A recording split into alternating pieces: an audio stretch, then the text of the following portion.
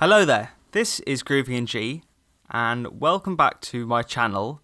Today we're on to some new and exciting programs, and this one is called Twisted Wave. Now, I've been using this program for a while and I think it integrates absolutely beautifully with Audio Finder. So I'm quickly going to show you how I've got this set up. Now, I've shown you before, if I double click a file in my Finder, it automatically opens in Audio Finder. So to set this up is very simple. You just right click on an audio file, get info, come to this left panel here, and then where it says open with, you just select Audio Finder and then change all and continue. So then any file you click will open in Audio Finder automatically.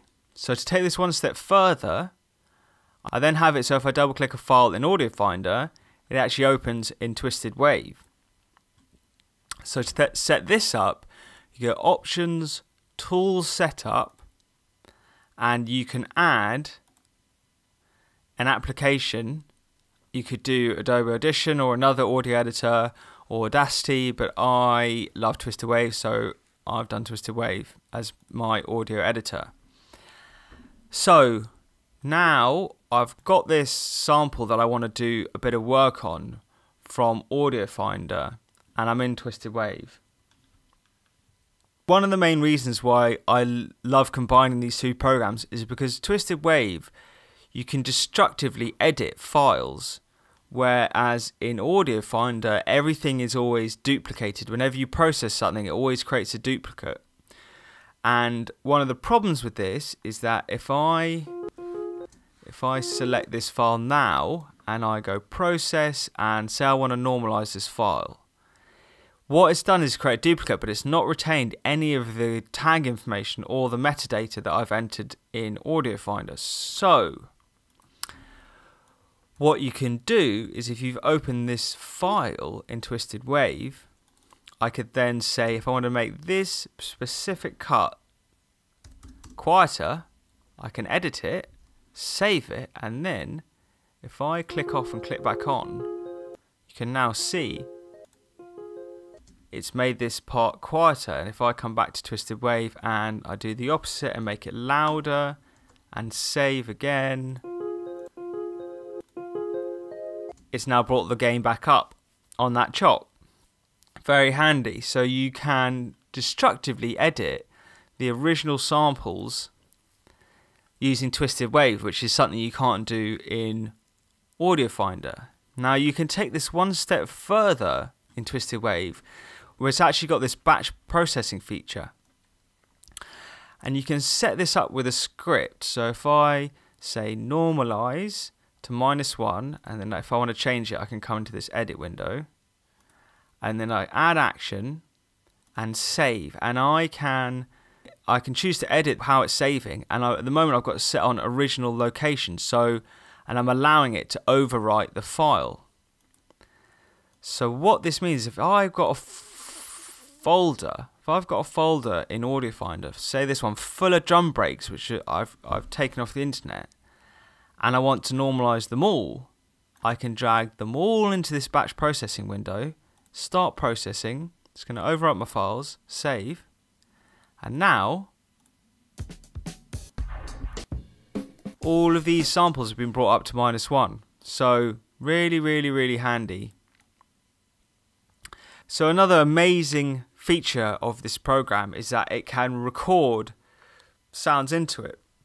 And you can set this up by going into the preferences. I've just used the hotkey command and comma, and you select your input device. So at the moment I've got my audio interface, which is a Motu M2 selected, and I can choose the channels which it's recording on, and this Motu has these loopback channels. So these loopback channels allow you to kind of record your system output, so anything playing in my computer I can play through Twisted Wave. So if I hit record, I can just hit a drum break and I can record stuff from my computer like this. I can also come to YouTube and I can record drum breaks or any other sound off the internet that I want, actually. So I've got this drum break, and I'm going to pause it, and then I'm using tab, and it's got this tab to transient feature, so I can just press tab and it's going to jump to all the transients it's detecting with its threshold.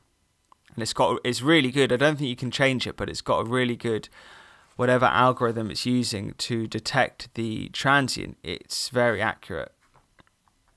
And then you can double click. If you set markers with M,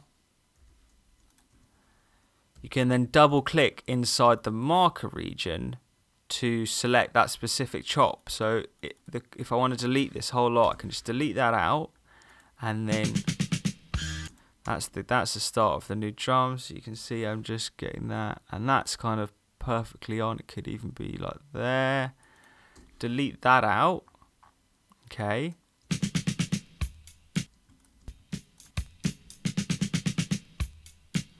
Maybe it's a little bit too long still. Maybe I want that bit off. Okay, so now I've got my drum break taken off YouTube, and I can normalize it up using this button here.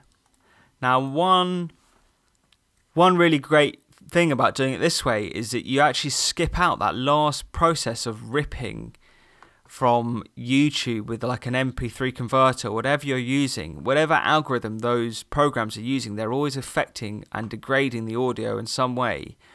For me, it's definitely an improvement using loopback recording to rip stuff off the internet rather than an actual YouTube ripper. I'm sure there are some good ones out there, but that's just my personal opinion, so take that as you want. Okay, so we've got this file now, and I've put in a few markers. If I put in a few more markers now, say I took a bit of time, and I'm just using tab to go to transients, M to put in marker points. Pretty quick and easy. You can't sadly go back using shift tab. There's no way to go back a marker, back a transient. But what you can do is use Alt and the left and right arrows. And I don't know if you can see this yellow line, highlight line. You can use left and right, Alt, left and right to jump between your markers. So let's say I'd gone and added markers to this whole file. I can then select it and go markers, split by markers, and then hit split. And then if I go, that's an old one I've done, drum break split 2. Okay, and then I hit select. If I come to this folder, it's now chopped it all up, all the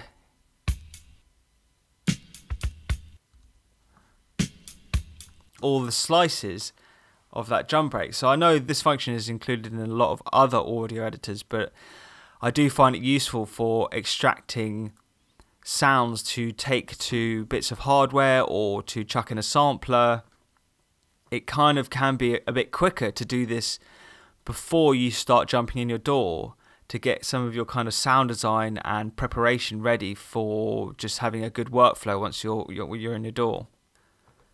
Another feature I think even some of you Twist2Wave users will have often glossed over is this selection editor. Now you can right click anywhere in this top region and hit customize toolbar, and you've got a couple of options here. You've got this selection length and cursor position. Now the selection length, you can just drag that in. Okay, and then you can see that. Now what this is showing me is if I select this, it's showing me the actual length of this portion of audio. Now I can put this into time and change it. But when I'm doing this particular process, I like using samples. Now why this is particularly useful is because if I come to this first drum hit, quite often you'll have like a bit of a muted. Sometimes it kind of hits it and sometimes it sounds a bit weird, but say I didn't like this first drum hit, what I could do is I could put a marker at the start of it and another one at the next transient, and then I can see that this drum hit is exactly 11,565 samples long. Now if I copy this size amount, I can come to another kick drum and I can select it, and then I can come in the size, I can paste in the size from the first kick, I can copy this chop, select this chop, and then I can paste the second one into the first one. It's quite confusing, but to do this in a DAW is a lot more fiddly, and just being able to do it this way can be really, really helpful. So yeah, one problem you do sometimes have is that the first kick, it will kind of, you see because it's not playing any of the build up, it's sounding a bit muted, but actually this kick has got a lot of punch. So one thing I do, which you just saw me there, which you just saw me do there, is take a little portion of a quiet portion of audio and just put it at the front, and you can even go effects silence or just press S, and that just means when you're previewing the sample you can hear the punch of the first kick.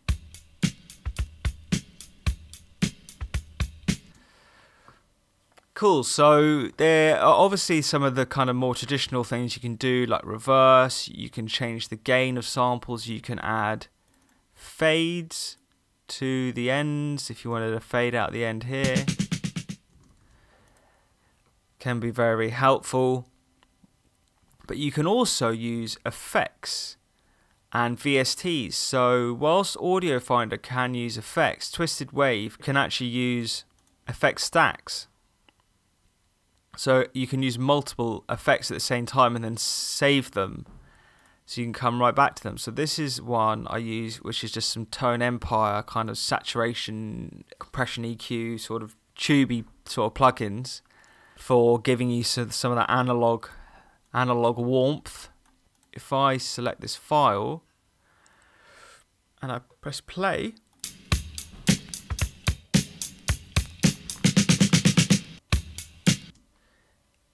I can then preview, I can bypass it,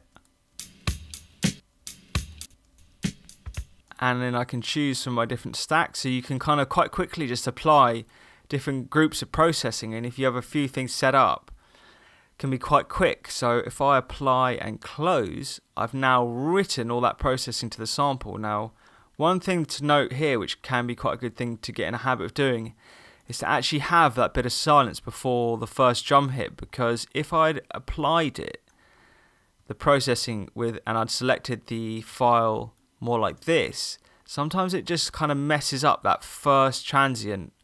There might be a bit of latency on the effect stacks or whatever it's doing. It's worth putting a bit of silence at the front. So, okay, so one more thing I want to talk about, and it's one of the most fantastic features of this program, is it has this insane pitch and speed processor, time, pitch and speed pitch shifter. So let's just begin. So you can use its kind of generic pitch and shift, which I think might just be the Apple one, but if you use this ZTX processing engine, this is made by a company called Synaptic, which Twisted Wave has managed to incorporate their pitch shifting algorithm, which is one of the best I've ever heard. It is so good, especially pitching up, which is, I guess, how you can usually tell. I've got it set on best quality. Now, this natural pitch tends to kind of tame some of the transients. So I'll show you with this on and off, and then I'll also show you some of these different lambda kind of options. But from reading the manual a little bit, some of these are better suited to transient heavy music, and some of them are better suited to more vocal sustained notes. So let's start on standard. Okay, that's how it sounds in the beginning. That's how the original sounds. Let's go down. Nice. Let's go up. Now it's a bit grainy there, but if I say change it to voice, a little bit smoother maybe? Smooth? It's still pretty good. For going from pitch shifting up, it's pretty good. If I put the natural pitch on,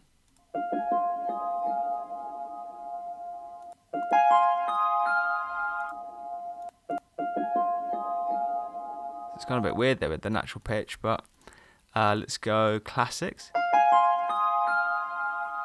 They're all sounding quite similar. So let's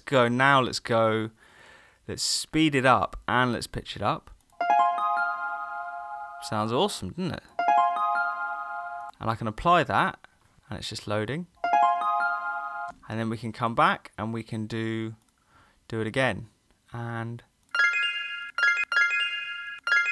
so that's gone up now 2 octaves. If I pitch it up more and slow it down, oh, it didn't like that, did it? So that's kind of it's the ends of it. But that, for going up 2 octaves, is pretty great to my ears. I know it's a little bit harsh, but it's about as good as you're going to get, I think, pitching up 2 octaves and speeding it up. That one especially, you know, going up 1 octave sounds amazing. You can go down as much as you like generally with these kind of, with pitch shifting, and it always sounds good. Apply, and then we'll go back down again. And we'll maybe slow it down. Let's try this transcribe one. Cool.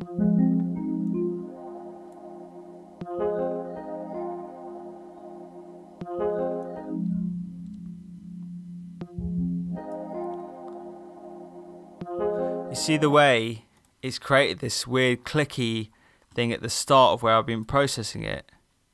So let's put a fade in there. I might actually just come in and delete this little portion of the audio. And now I've got a completely different texture sample than I had before. So let's go back to the original. So the pitch shifting algorithm is really fantastic in Twisted Wave. On the surface, I think it looks very simple, but it's got quite a lot of depth to it. And it kind of combines this really speedy, quick and handy workflow with just some really great features, and it seems like a really well thought out program. I almost feel like it's an extension of Audio Finder, where some of the places that Audio Finder lacks, like in the processing where it's always creating duplicates, and in the sample tool. I don't think the sample tool in Audio Finder is as good as Twisted Waves. This program really props it up for me, and I love combining both of them. I think they both got fantastic things about them. So that's kind of my favourite features of Twisted Wave. So thanks everyone for listening, and look for more Twisted Wave content coming from me soon.